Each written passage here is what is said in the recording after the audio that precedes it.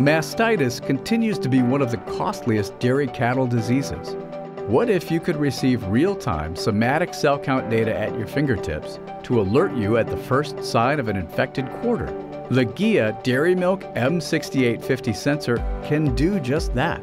With faster detection, you can help minimize treatment time and keep your herd health and productivity on track. What's different about the GEA DairyMilk M6850 sensor? It provides real-time data on each individual quarter. It continuously monitors the entire milking session in a flow-through process with no spot samples. It requires no chemical consumables or reagents. This process flags at-risk cows with outstanding accuracy while minimizing false positives. The DairyMilk M6850 is an innovative sensor that brings you industry-leading technology to manage udder health and produce high-quality milk. How does the sensor work? The answer lies in EPT, or Electrical Permittivity Threshold technology. EPT technology measures the physical parameters in the milk and, by using a series of logarithms, assigns a score between 0 and 4, indicating a somatic cell count range for each individual quarter.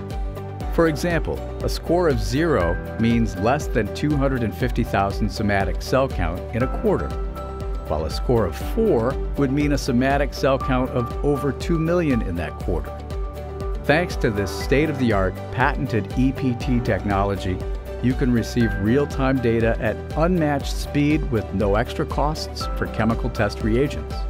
Why does monitoring cell count by individual quarter provide the most accurate information about a cow's udder health? Consider the following scenario.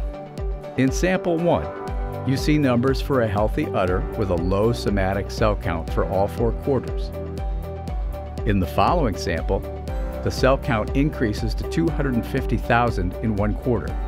As a result of the dilution and lower milk output in the affected quarter, this infection could remain undetected with other sensors that commingle milk from each quarter for testing.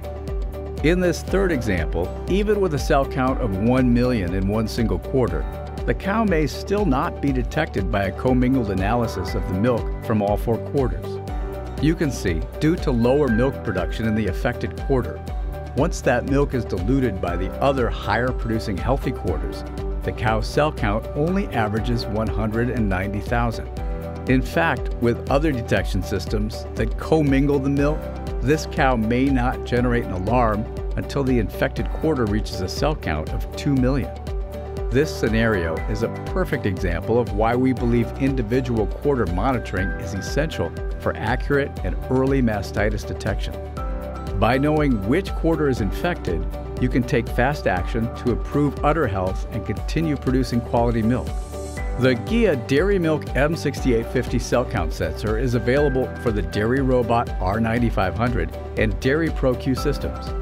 You can easily upgrade your existing removable milk service module to incorporate this technology. Sound intriguing?